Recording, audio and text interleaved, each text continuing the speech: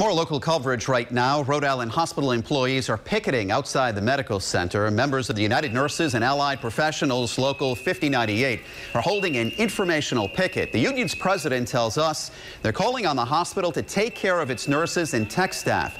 Union says it will issue a 10-day strike notice if necessary.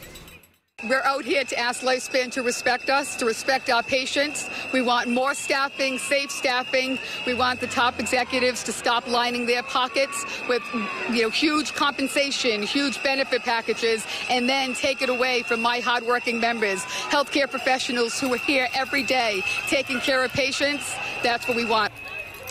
In a statement to Eyewitness News, Rhode Island Hospital says they've been in contract talks with the union for months and are hoping a new agreement will be reached by the end of this month.